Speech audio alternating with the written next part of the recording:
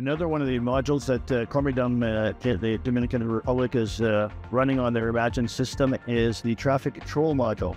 And the traffic control module is set up such that you have traffic lights at intersections or through a high traffic area.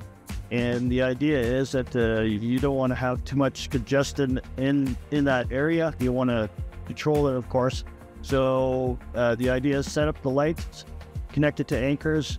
When the area is free to go through, you get a green light, then when you can travel through. Otherwise, you have to wait for your green light. And then in the module, you can set up priorities for certain vehicles to be controlled with these traffic lights. Haulage trucks get priority, rescue vehicles get priority, explosives delivery and such gets priority. So this is the idea of the solution.